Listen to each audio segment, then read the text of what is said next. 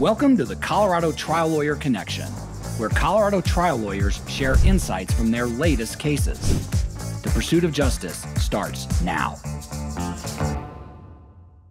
Well, welcome back, everyone. I am Keith Fuicelli, and we are thrilled to host another episode of the Colorado Trial Lawyer Connection. And our whole goal of this podcast is to help Colorado trial lawyers learn from people that are in the trenches, in the arena, fighting the battles. What worked, what didn't work, and hopefully get a little bit of inspiration along the way. And with that, I am thrilled to have John Duguay here to talk about a truly amazing result on a difficult case in a difficult venue with lots of difficult circumstances. So with that, welcome to the show, John. Thanks, Keith. Thanks so much for having me. And I always like, before we jump in and talk about the case, tell us a little bit about yourself. Have you always known you wanted to be a trial lawyer? No, um, my origin story, I think I always had, there was a long history of maybe I want to be a lawyer. And that dates back to my mom used to tell me a story of when I was born that her mom said, John James Duguay, that sounds like an attorney's name. And so It does. that seed was planted early on that maybe this is something that I might be interested in, but never really came to it until I was in undergrad studies. I took a business law class and I just really connected with the professor, which got me interested in, again, maybe I'd try this law thing. And then I went to do an internship at the public defender's office. Oh, great. That spurred trial advocacy as an interest. And I think I always had this idea of sticking up for the little guy and sticking it to the man and being, for the underdog. And so at first that was maybe criminal law as the avenue for me. And I did some work there, but I had some moral questions about some of the people I was representing doing criminal law. And I had the opportunity to, when I moved to Colorado, start at Backus and Schenker. And it was kind of here's a job that's available to me type of thing. But starting there, I grew a real passion for it. Yeah. And, I learned a lot from Kyle and Darren, and their passion for the practice really inspired me and kind of led me down a long road to where I am today. But that was back in 2016 when I first started there. That's great. And I don't know if you know this, but I also worked for Darren and Kyle a long time ago when they were smaller. But I agree, it was wonderful to have them as mentors, honestly, because they are both very passionate about trying cases the right way. And one of the takeaways, to their credit, that I carry with me to this day was never skimp on expenses when you're taking a case to trial. It's in for a penny, in for a pound. And that has always stuck with me, and been fortunate enough to be able to have the resources to try cases the right way now. So it's amazing how having people with sort of the right attitude on how to go forward with cases can influence your future. And so here you are now. Tell us a little bit about the case that we're here to chat about. Yeah, so this is a case for my client, Paul Daw, and it's an interesting case, a tough case that a lot of the issues that we see pop up in cases over and over again were issues in this case. And I came into the case to help try the case about a month before trial. Wow. And so immediately wanted to get up to speed to get to know Paul, get to know what the issues were in the case. And it was a collision that happened in Thornton.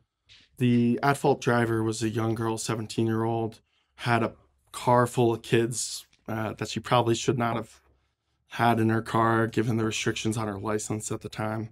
But she turned left in front of Paul. Paul's going straight. She turns left going into a gas station, and it was a big, forceful crash. So thankfully, that was one of the things that we didn't have to deal with in this case. It wasn't a situation of low visible property damage. There was great crash pictures in terms of you could look at the pictures and understand very easily that someone could be hurt in this crash.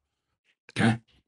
So, and Paul, he did not go, he was only a few blocks from home. And so he decided to just go home that night and try to go to sleep on his couch. But the next morning woke up in a lot of pain and went to the emergency room. And he had injuries, pain in his low back, his neck, his shoulder, his knee, had some concussive mild TBI symptoms. And thankfully, most of his injuries resolved with conservative care, with some chiropractic and physical therapy. But the remaining injury was his low back injury.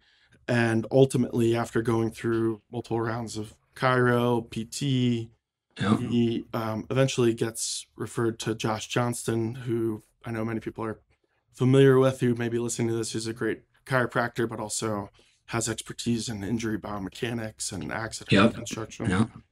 And Dr. Johnston recognized early on, I'll do what I can to help you, but I think this may be surgical.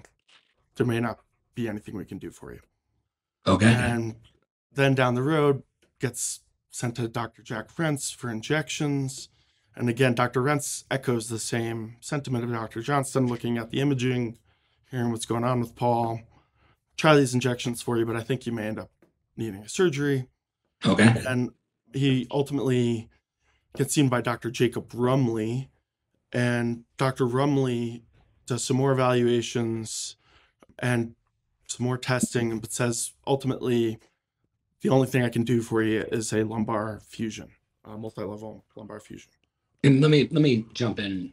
How old was your client when the crash occurred? 38. Wow. Okay. And you mentioned a lot of pre-existing issues. Did your client have prior low back issues?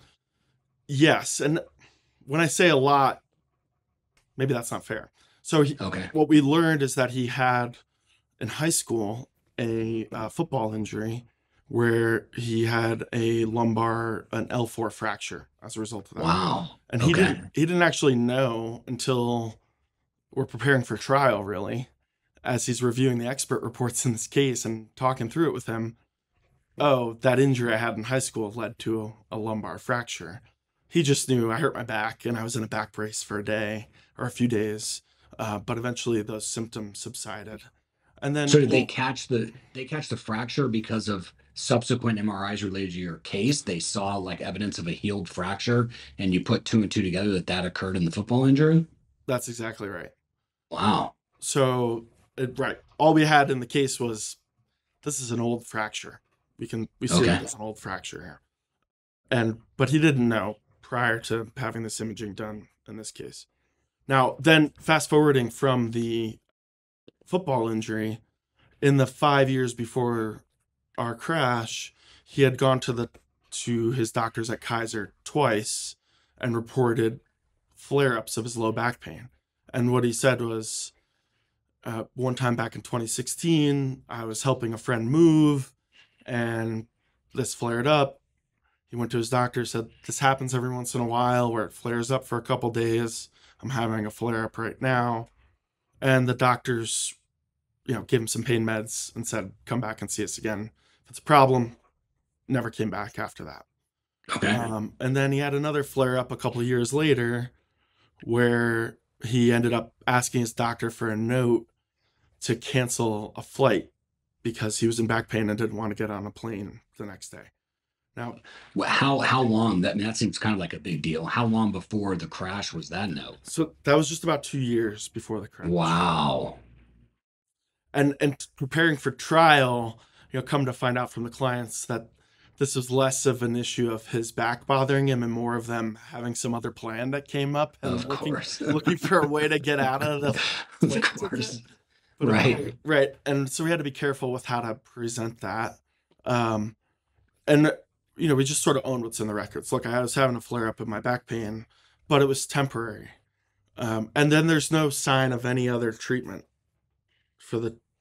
there's about almost an entire 2-year clean period of no mention of any back pain. And so, but obviously the defense trying to make as big a deal as possible out of this is a pre-existing injury.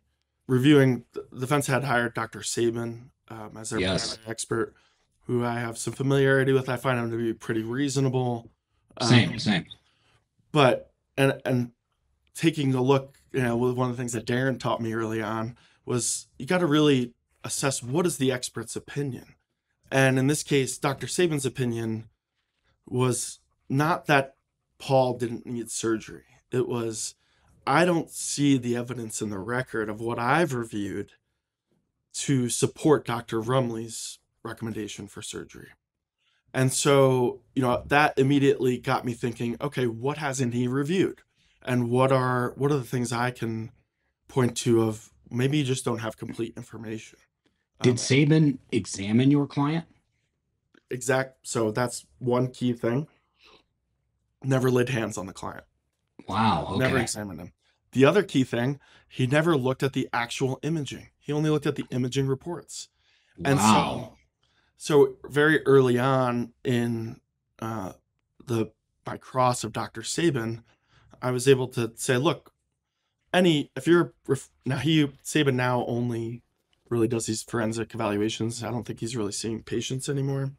But talking with I him, heard look, that. I heard that recently that he's retired or he had some medical condition that I think maybe prevents him from doing surgery. I'm not sure yeah, if that's I, accurate, I but think that's right. It doesn't have okay. some lack of stability in his hands or something that he's not Okay. doing surgeries anymore. But you know, talk with him. Look, if you're going to recommend one of your patients for surgery, what are the things you make sure you do every time? Well, I'm going to meet with them. I'm going to assess, how they present, how they uh, describe their symptoms, what they look like and feel like. And of course, I'm going to look at the imaging and make my own assessment of the imaging. And so Right. I was really able to dissect starting with what is his opinion? His opinion is, I don't have enough information to support the recommendation for surgery. Well, you didn't see the patient and you didn't look at the imaging. And those are two things you would do in every single case where you're going to refer your own patient for surgery. And so, could that be the missing information you don't have here? That's the missing link between Dr. Rumley's recommendation for surgery and you saying you don't see it. And he Well, had, one of the things I love about that, what I like to do in that situation as well, is point out that these doctors are relying upon the defense to right, get them the information that they need to make an informed opinion. So when you have this gift that you're given, like it sounds like you were in your case, you turn it on the defense team in terms of them dropping the ball, getting the expert what they need. That's right. beautiful. Yeah. And the other thing with Dr. Sabin is that he said in his report he saw no evidence of radiculopathy or any radicular symptoms. And then Yes. I, of course, found 20 different references in chiropractic records that he just overlooked of numbness and tingling in the hands. And so I, one by one, is that evidence of radiculopathy? Is that evidence of radiculopathy? Let And me he ask you about conceded. that. Did he, sorry to interrupt you, but Oh, go did ahead. he concede that? Because sometimes I've gone down this road and I've had experts try to wiggle out of, well, yeah, there's numbness and tingling, but that's not true radiculopathy. It needs to be radiating all the way down from the neck, down the arm. And if it's not radiating down the arm, et cetera, it's not radiculopathy. So I'm curious whether or not Dr. Sabin, did he just sort of concede that that was radiculopathy? Or did you approach it more? This record says numbness and tingling. This record says numbness and tingling, and leave it at that. So you're right. And he did try to toe that line a little bit to say that's not necessarily radiculopathy, but the way that I was able to lock him into there's no evidence of numbness and tingling. And numbness and tingling can be evidence of radiculopathy. And sort of, not that it necessarily was, but I set that up to say these are one of the things you could look for if you're looking for radicular symptoms. And you say there's nothing to support the finding any radicular symptoms. And then setting it up that way, going through, okay, here's all these instances of numbness and tingling, not saying for sure that is radiculopathy, but saying it supports that there could have been radiculopathy going on at that time, and he had to concede that. So I had to put it in a way where he wasn't able to wiggle out of it based on that framing. Yeah, that's that. What I love about what you just said is you talk about the framing of it. And this is something you thought about in advance. So this was sort of your plan on how to deal with him at trial. Yeah, so and I have to give all the credit to Josh Johnston on this, and Hmm. this is one of my things that I took from this case. I mean, Josh was an all-star, both in how he presented at trial and in helping me prepare for trial, Okay. because he really educated me on the language of, okay, you have to be careful with how you talk about this, because he let me know Saban will try to wiggle out of that, just like you just said. And so Hmm. he really helped me prepare for how to ask the questions in a way that Saban couldn't wiggle out of. And, just helping me understand the science in a way that I could explain it. The other thing that Josh was great, is Josh looked at the imaging, and Josh, talked to the radiologist, and all of, the Saban and the defense position was, what we see on the MRI is just this old fracture and just degeneration of the spine, and nothing acute, no acute injury caught that is shown on the imaging. Now, the doctor they're relying on to say that hadn't actually looked at the imaging. And so, they kind of Oh, they set that up for me where it was pretty easy to then put together with Josh that, looking closer at the imaging, there was evidence of a disc extrusion, is what he called it. And so, wow. and Josh really, help me with look the imaging of an Oreo, where if the disc sort of pushing down and it's causing a herniation, you expect this sort of even, um, extruding or protruding Yes. surfaces on the discs there. But there was a more obvious, extrusion at L4 that Josh was able to colorize the images and get up during his testimony and point that out. And Was it so, one side? Was that extrusion more prominent to one side? yes, actually, I think it was in the front. It was no, it was on the left side, I believe. So yeah, Okay. 'Cause there is just so our listeners know, because I've had this come up before. There is a peer-reviewed article that talks about how degenerative bulges and degenerative disc issues tend to be uh, they're not they're bilateral. They're not unilateral to one side. So when you have a situation with an extrusion or a protrusion to one side, that can be evidence that it's traumatic in nature versus degenerative. And that brings me to another question I had with your client's prior back injuries.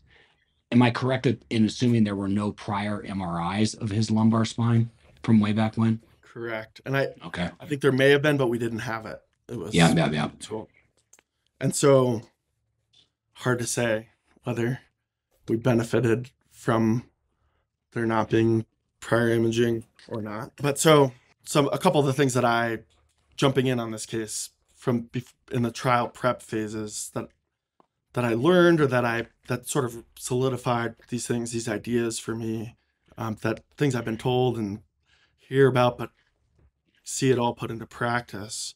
And one was, you have to take a step back and think, why are we still right? Why, Keith Metnick, the why, the right? power of the why. Why are we And right and why are they wrong? I'm a big Mitnick fanboy, and a lot of the phrases that he uses, and I've taken from him. I just went to his Art of Outsmarting conference in California, which was great. But I borrowed a lot. We all sort of stand on the shoulders of those who have come before us, and we'll get to it more. But I have you to thank, and other, contributors to the listserv, to thank for a lot of ideas that I got in this trial. And I think it's really important what you're doing here with this podcast, sort of sharing these ideas and hopefully inspiring people, getting people to think, well, if he did it, maybe I can do it too. Because For I sure. can tell you, there's certainly nothing special about me, that I was able to do this, and I think, that's sort of, it's within anyone's capabilities. And getting back to the whys of why is this important? Why am I right anyways? Well, and another Mitnickism here was the sensible sequence of events. Of, and the client, Paul, went from, okay, he had 2 mentions of back pain within 20-year period to then 180 visits mentioning his low back pain following this crash. And so again, another mitnickism, like, is it all just a coincidence that he now has it went from having back pain once in a while, would flare up when he would lift heavy stuff, but go away in a couple days, to now back pain that has never gone away, that is always at this 5, 6 out of pain and never getting better? Is that a coincidence, or is that because of this big car crash that he was in? And thinking about that as a framing, that's why we're still right. We're still right because forget what the MRI showed. He didn't have this kind of pain. He didn't have Yeah. this kind of problem prior to the crash, and he had consistent reports of this pain and these problems after the crash. So you've got a surgical recommendation, and the client did not do the surgery. Is that right? Yes. And so, how much was how did you go about, for our listeners? How did you price out that future surgery, and why was it that your client did not get the surgery? So we had Acumed in Okay. place, Yep. and they priced out the surgery for us, and they're great. Highly recommend them. And the reason the client didn't get the surgery is that it's a complicated. It was a multi-level ACDF fusion that was going to involve 2 separate operations going in back and front. There's a lot of potential complications. If you talk to the doctors, talk to the clients who've had them, a lot of people either regret getting it or then need a subsequent additional fusion at an adjacent level. And so I was able to get testimony from Sabin and from Ah, Dr. Rumley that the 3% chance per year following a fusion that you're going to need an additional fusion. Also use Sabin to talk about the potential complications from surgery. One of the things was sexual dysfunction being a potential yeah. consequence, and Paul and his wife were concerned about that. They have a big family, he have 4 kids, but they had talked about, maybe we want to have another kid someday. But those risks of the surgery, and but at the end of the day, what Paul said is, and still says, is, look, I think I'm probably going to need this fusion, but I'm going to put it off as long as I can. Because Yep. if it's just going to put a solid piece of hardware in my back that's going to make me less mobile, it's not going to guarantee to fix my pain, and it's going to make it more likely that I'm going to need another surgery. I'm just going to deal with this until the pain is not bearable, and then I will go forward and get the fusion. And so our listeners know, what was the cost approximately for that lumbar fusion? Just roughly, was it 2 to 300? I think 350 Yeah, range. that's 350. Okay. And then my other one of the things I heard you say that I just think is brilliant is using the defense expert to constructively cross them to get out stuff that's great for your case. So I heard you talking about how you were using Sabin to talk about the risks of surgery. Tell the listeners a little bit about the idea of using the defense experts to shore up your case. Right. I mean, as much as you can do that, right? It's great. And part of, right, one of the issues in the case is, if you need the surgery, why haven't you gotten it yet? Yeah. And is Yep. he ever going to get the surgery? And why should we award the cost of a future surgery that you may never get? And so, as much as I could, I wanted to build my client's credibility. And so, going back to trial prep, one of the things, and this is a trial by human, sort of everyone recommends it, but go spend time with your clients. Go spend time. And I only had about a month, but I think we spent close to 3 full days in the client's home, just hanging out, talking about trial issues, learning about him, his life, what's important to him, and asking these questions of, why don't you want to get the surgery, and really trying to understand his perspective on, this is what the risks all. They're telling me I might need another one, it might not work. They're telling me it could come with all of these other potential side effects. It just didn't seem like a good idea for me to just jump into getting this fusion. So I'm hearing you, we all here spend time with your clients, break bread with them, have time. Are you telling these listeners that that bore real fruit for you in this case? 100%. And again, right. Like it's one of those things you hear it all the time. People say it, people say you need to do it, but man, you really need to do it, like seriously do. And what I took from the trial, what I'm thinking about moving forward is some of that stuff that we all do or we know is important to do as you're leading up to trial. How do we incorporate that earlier on in the cases? And so, frankly, I don't spend time with every single client in a pre-suit context. Um, you know, Certainly not in their homes. I try to spend a lot of time talking to them and getting to know them, but I think there's probably a lot of value to, before you send out a demand letter, go spend some time in the client's home and really learn what their experience is like. Is You'll get some things that you may not have understood, or you may not have understood in a way that that you can explain it. And so, you know, for me, so examples of that here are what we're just talking about, learning about why he was worried about the surgery, then extrapolating that out to, okay, how can I use Dr. Sabin to build his credibility, to say everything that he's saying about being worried about these risks of surgery, that's all valid. These are real risks. And a lot of people don't, there's no, and I support people's decision not to rush into a multi-level spinal fusion because it's a risky surgery. And so getting the defense expert to support that was huge, obviously. But other things I learned spending time with the client are, he talked about working on cars was a real passion for him. Mm.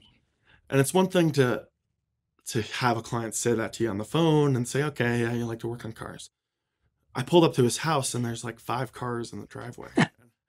And what was And your venue? I know the answer to this. What's the venue? we're in Adams County, Okay. Yeah. with Judge Seedorf.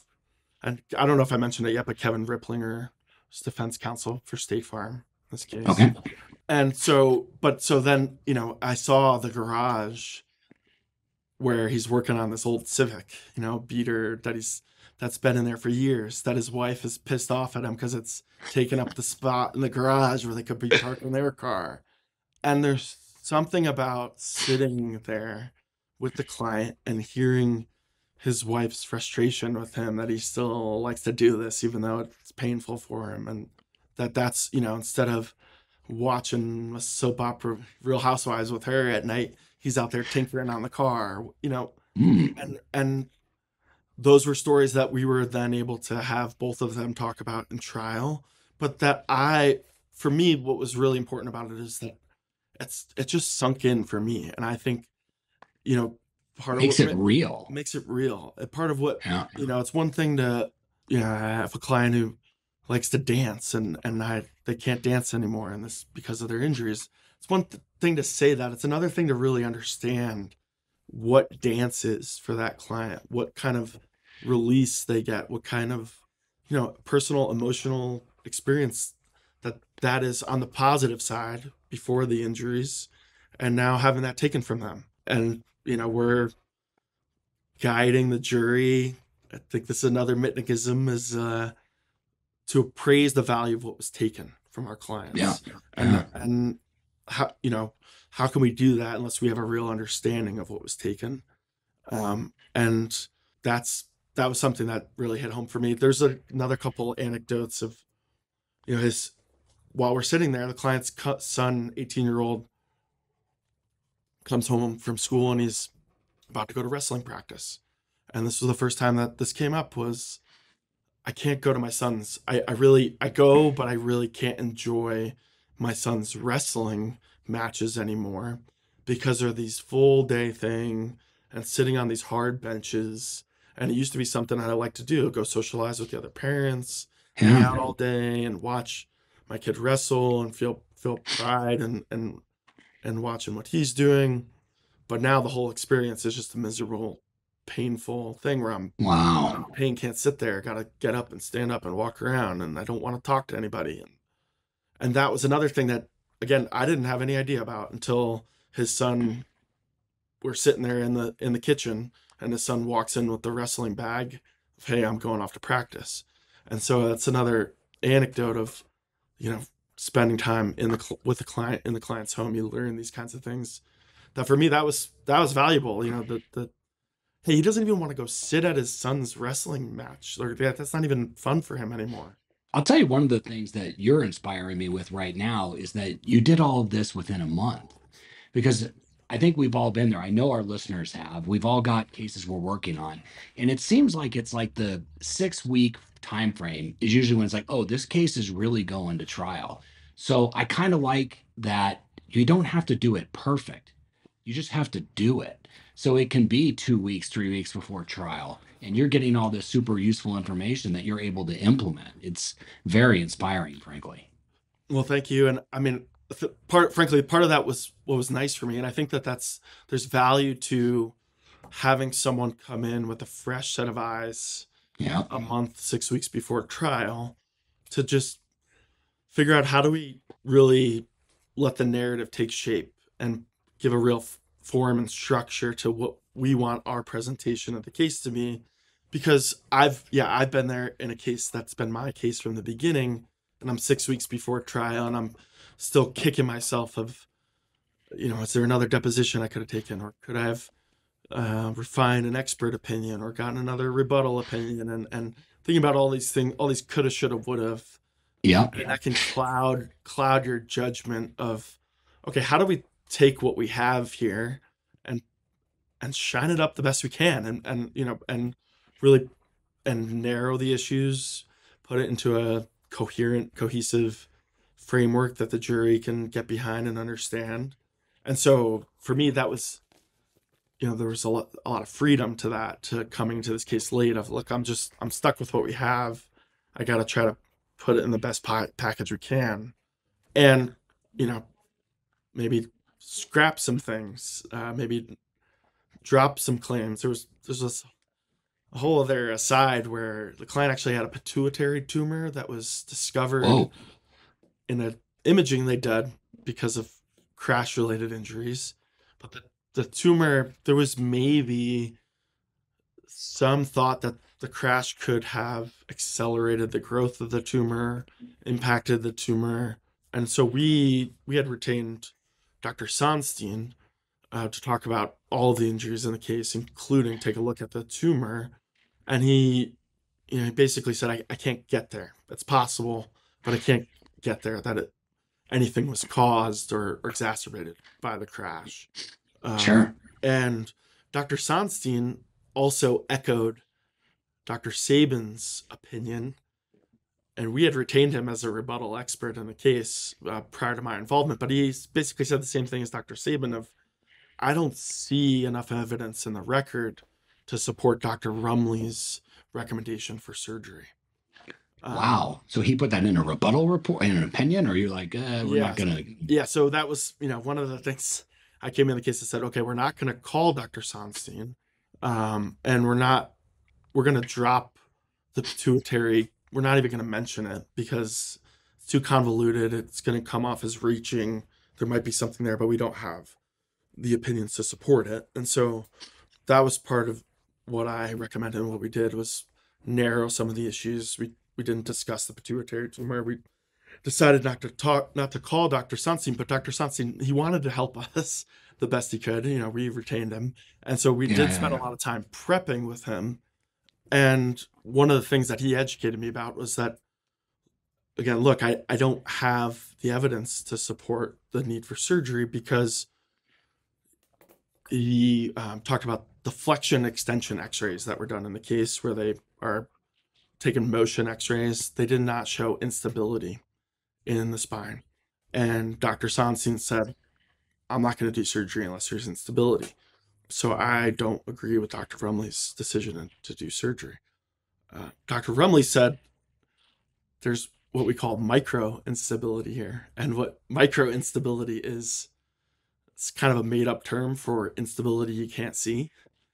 It's instability, you know, basically Dr. Rumley's saying, based on what the client's telling me, based on what I'm observing, there must be some instability here, even though it's not showing up on the imaging. And Dr. Rumley and his practice, they have done surgery for people who are in a similar circumstance where the imaging is not showing the microinstability, but they have evidence that it's there and they've had successful outcomes.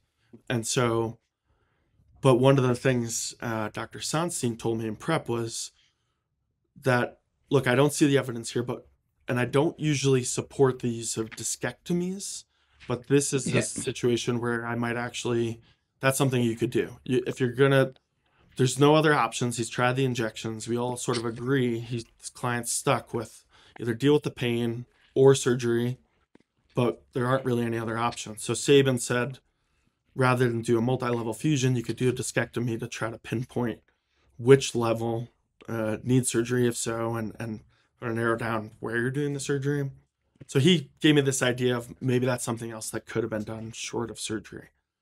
And prior to trial, Kevin Ripplinger notified us that they were going to call Dr. Sonstein. Again, it was clear to me they were just wanted to put him up there to say, you agree that there's not enough information here to support the recommendation for surgery, which this also backfired on them. We'll get back into that later, but I'm fascinated by this. yeah, Them cross designating Sonstein and yeah, then calling. So did they call Sonstein? they did. Um, And I'm yeah, dying. I'm dying. let me put that on Okay. pause for 1 second. So, All right. but basically, only point being, Sonstein gave me this information. Okay, we could do a discectomy here to Okay.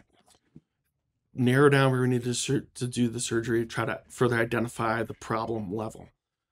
And with that information in prep, I was actually didn't know this was going to happen, but I got Sabin to go there.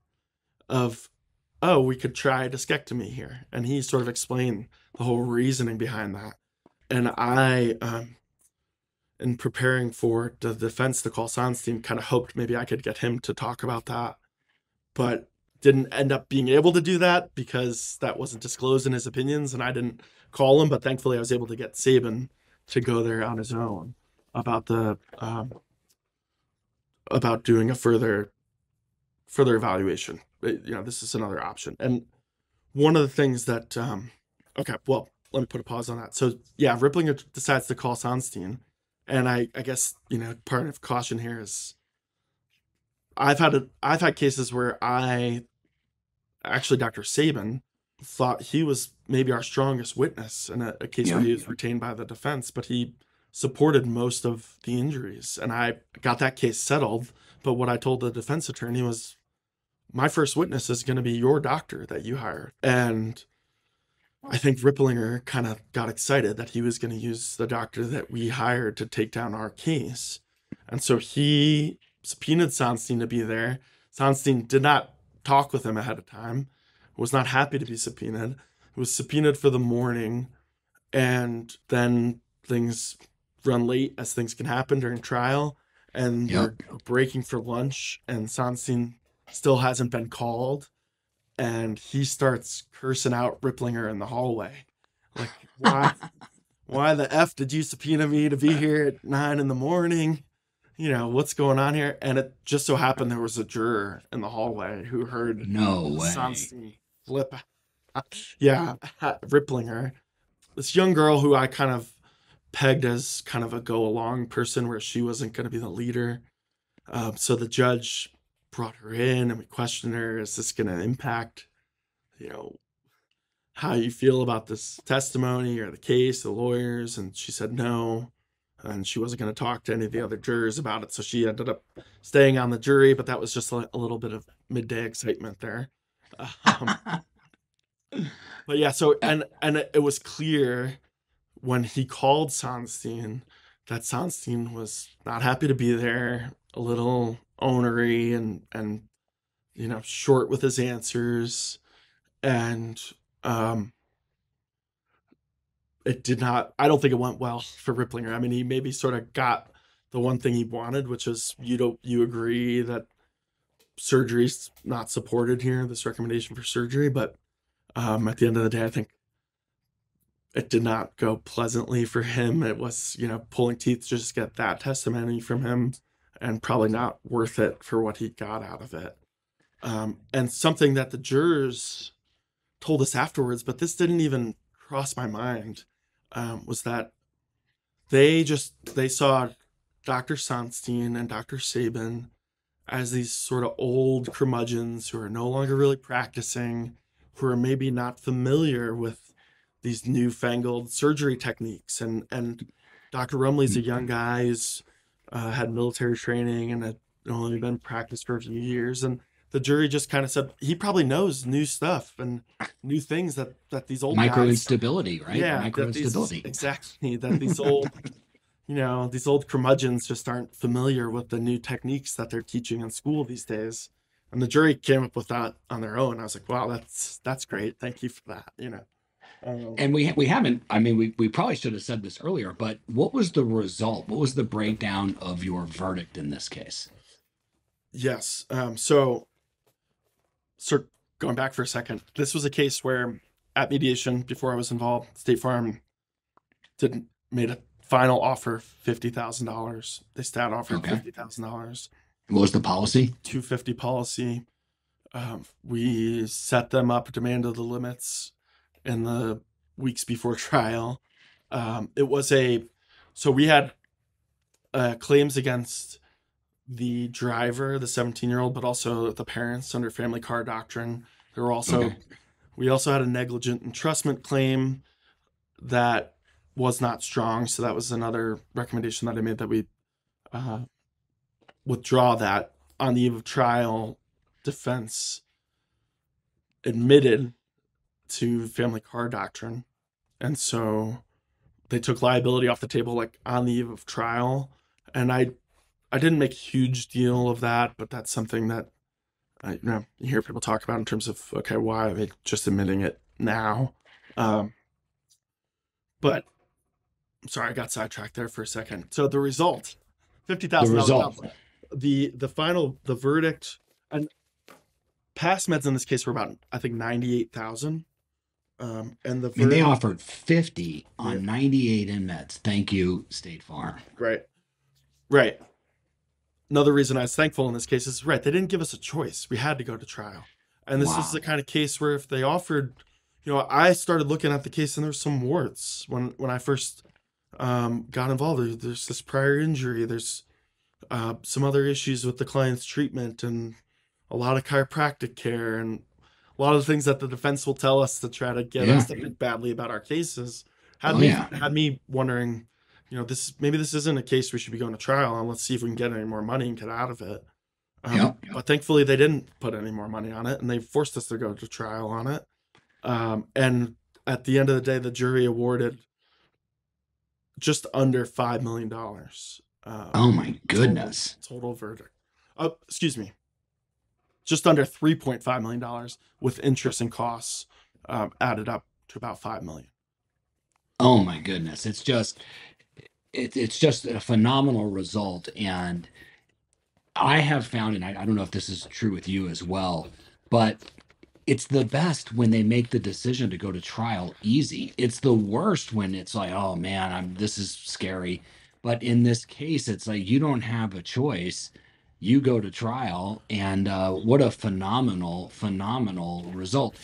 Do you know, were you able to get a significant impairment award Yes. included in that? And how did you go about, what was it, and what kind of tricks can the listeners take from you as to how to get the money in that bucket?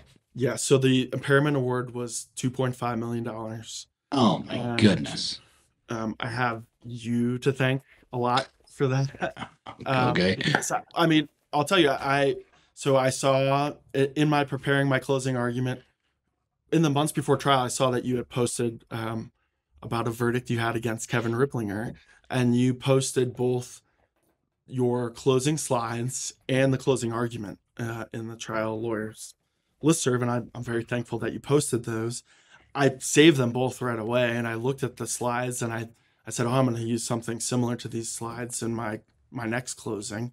But it didn't hit home for me that case was against Ripplinger until the night before my closing, when I pulled it back up and I'm looking at your slides, and I then go read your closing argument and notice I had never paid attention to the defense counsel prior to that, in looking at your closing and slides, and I see that's Ripplinger, and I see in his closing that you included, that he was using a lot of the same language that he ended up using in our trial. I recognized some phrases that he used in the closing argument in your case, from the opening in our case, where he said things like, um, I want you to use logic and reasoning to give the plaintiff less than what he wants. And so I'm reading this then as I'm preparing my closing, and I when I read that, I knew I had him. It was just this feeling of like, oh, this is it. Like, we got him. And I ran downstairs and I told my wife, I was so excited. I was like jumping up and down. I'm like, this is going to be it. We got him. And because I said to her, I was like, this is going to be my, I don't know this, if this reference will connect with people, but I was like, this is going to be my Eminem and 8 Mile moment. Like, I'm going to go tell the jury about how Kevin Rickmelinger's real name is Clarence and his parents have a real nice marriage. And because I get that it reference. was, I know what he has to say about me going in. Yep. I mean, it was so powerful for me to feel like I knew what he was going to say before he got up there and said it. So that's why I'm so thankful for you for posting that closing. And my wife came and watched, and some other people from our firm came and watched the closing. And as I'm using that phrase, the logic and reasoning, and give the plaintiff less than whatever they're asking for, my wife said, I saw him just taking the pen and like crossing out stuff in his closing. There was a few really fun, getting in the elevator. And Kevin and I, he's very easy to work with, professional guy. Agreed. He does a good Yeah. job. Yeah. I respect him. I had a pleasant working rapport with him throughout trial. And I got in the elevator the morning of closing. I said, dude, you're so fucked. I felt it. I kind of like, I had this feeling like it was going to connect. And Yeah. you could tell during the trial that we had a couple jurors. You never know exactly, but we seemed like we had a couple jurors on our side who were leaders, seemed to be leaders in the box there, and that panned out.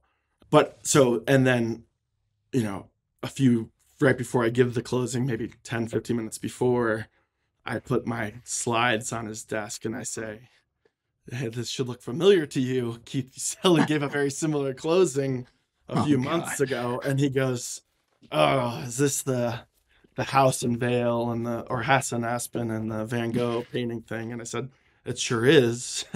And so I will get more into that, but that's setting up the impairment. He kind of, he had a defeated look that he didn't know how to deal with it. And so with the idea of the way to set up, let's give it to the listeners. And I'd say that the real credit of all this goes back to Kevin Chaney, and I'm sure that he borrowed it from someone else, which is the whole idea of this podcast is we just try to get this information. So why don't you give your interpretation of the burning house in Aspen analogy for impairment? Right. So, that the idea is, okay, what is impairment? Getting back to we're praising the value of what was taken from our client in the way of health. And so how do we figure out how much your body, your life is impaired? Well, and this is an uncomfortable thing. I said this and it's true. My mom used to always tell me we don't talk about money, and it's not a taboo to talk about, but you have to get out in front of it and you have to talk about it. And so getting the jury very, very early on involved, you're comfortable with the idea of talking about money, talking about a lot of money, all that sets this up. And then what I said is, what is the value? Okay, here's a framework you can use to think about this. I'm not telling you this is the numbers you have to use, but here's an idea. And okay, well, let's think about what is an unimpaired human body worth. Take a 5-year-old who doesn't have any injuries or prior conditions. What are they worth? So here's a way to think about that. The most expensive house to sell in Colorado last year, and I don't know if this is still true, is $50 million. I had this big house in Aspen, and I put up the picture of the house. And so let's imagine a scenario where there's another fire going on in Aspen somewhere that day, and there's a fire breaks out at this house in Aspen.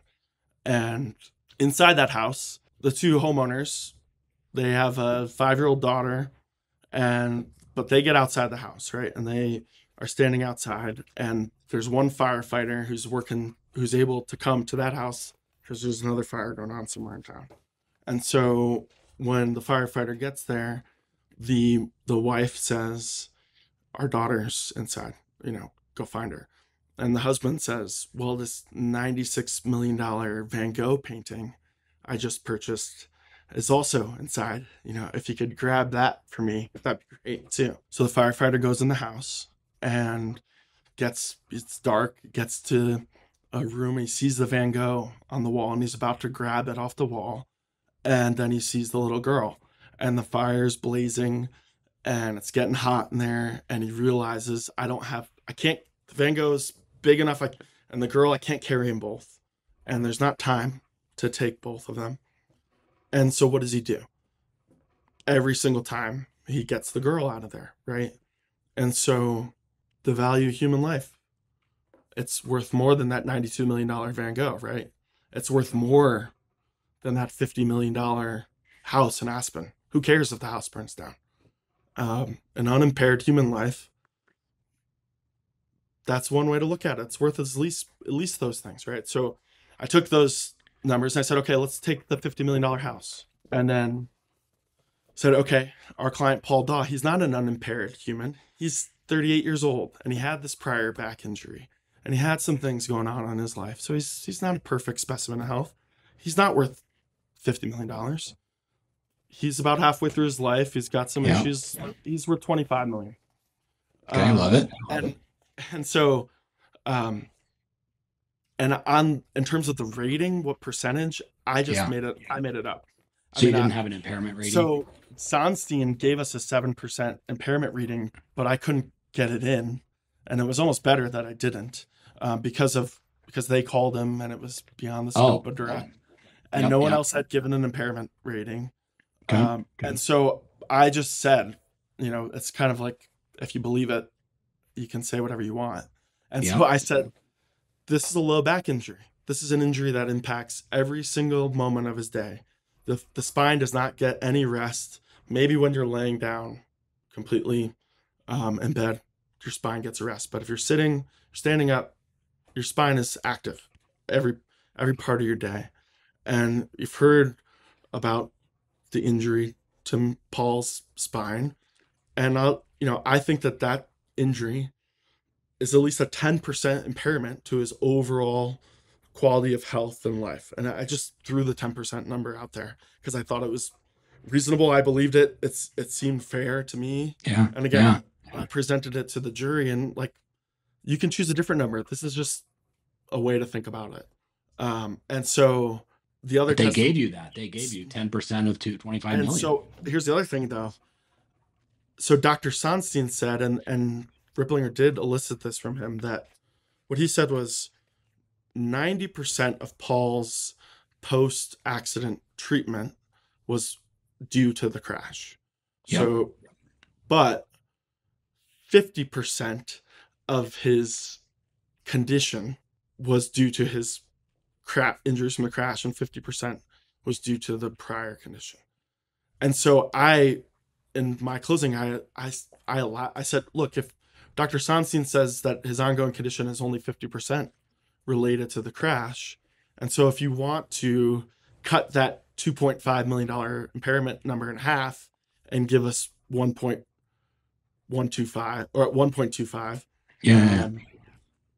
that there's support for that. That makes sense to me, basically.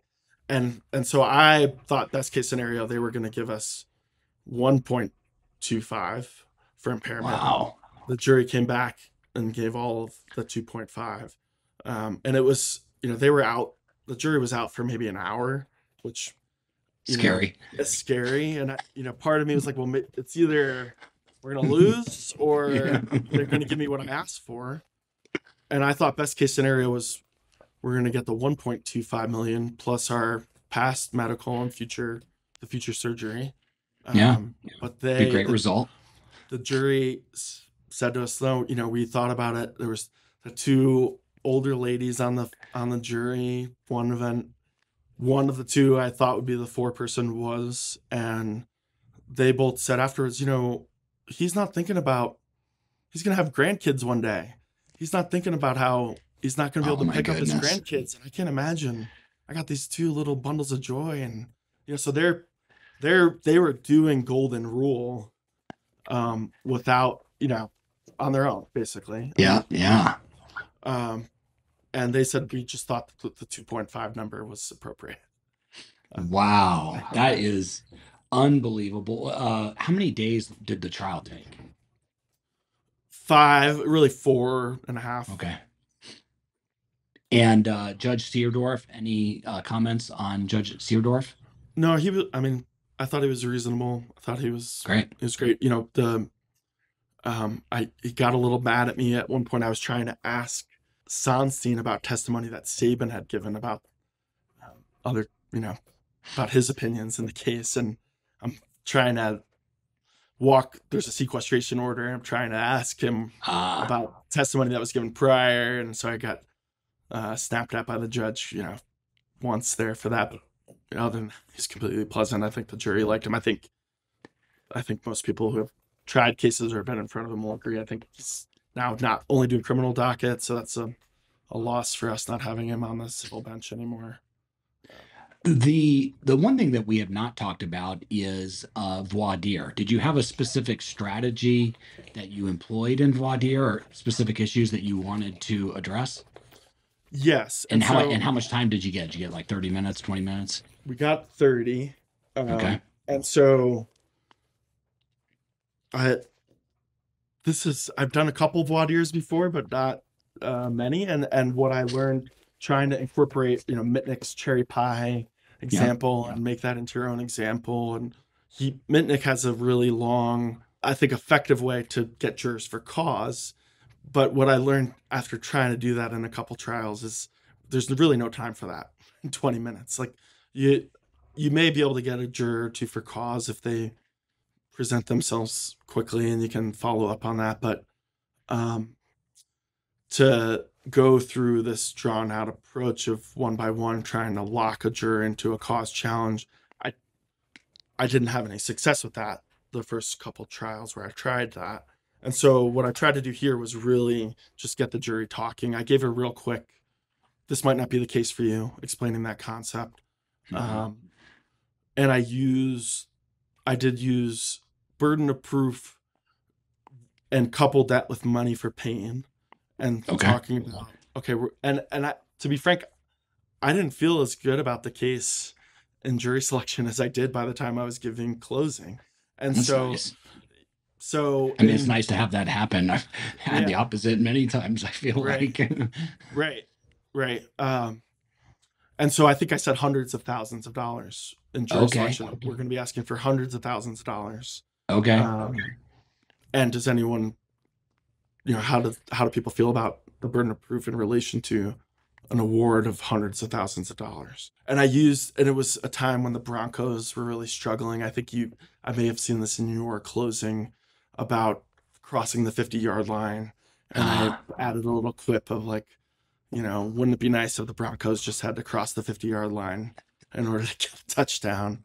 It's got the jury laughing a little bit on that. But, so there was my idea for jury selection was to get the people talking as quickly as possible.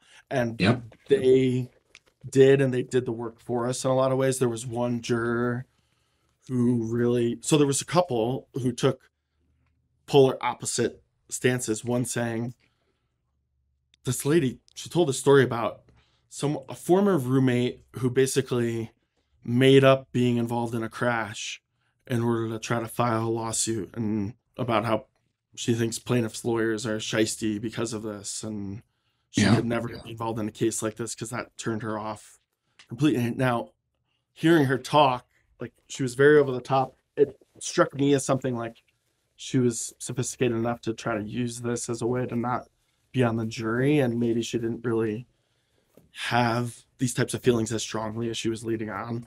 But she was someone that we were able to get off her cause, and I almost hesitated, like maybe I don't want her off, because I kind of thought she was exaggerating how much she hated plaintiffs and plaintiffs' cases.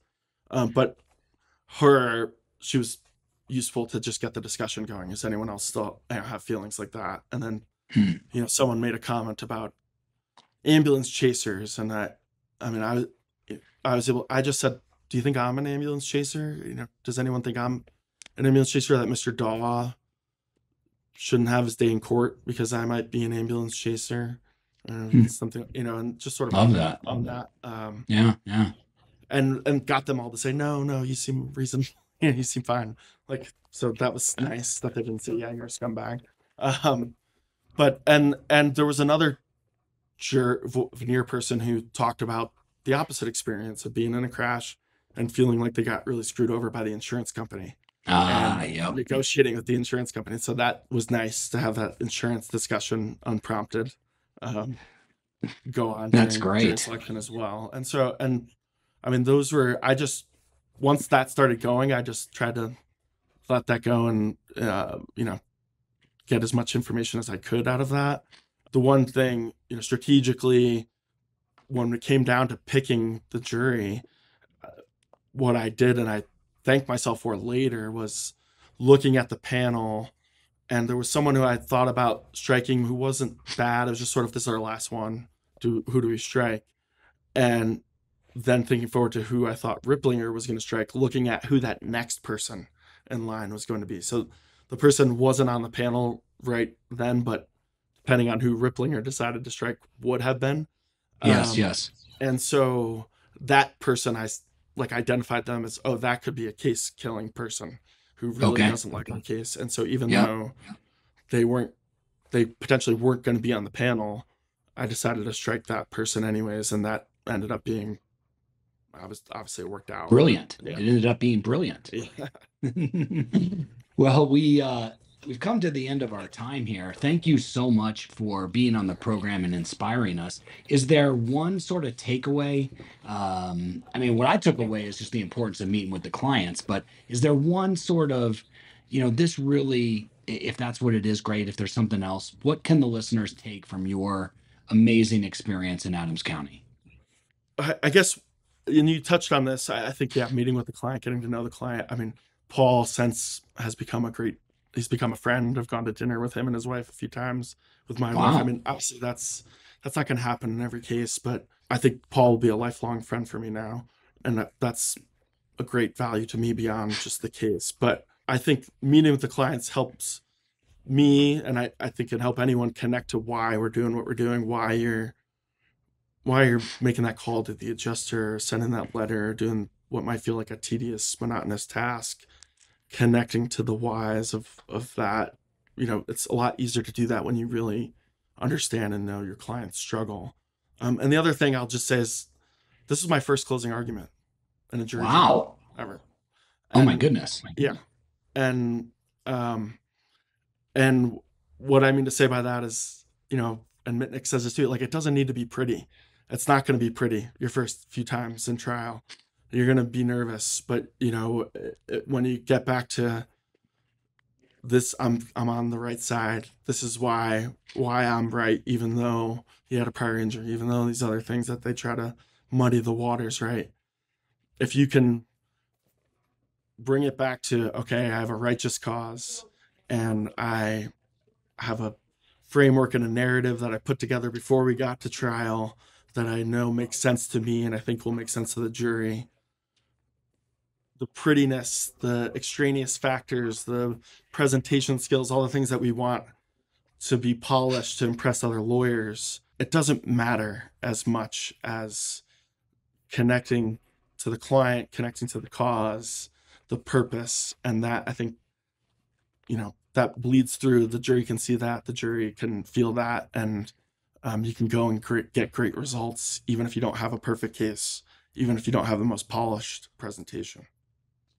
Well, what an inspiring interview, and it's been so fun to hear this.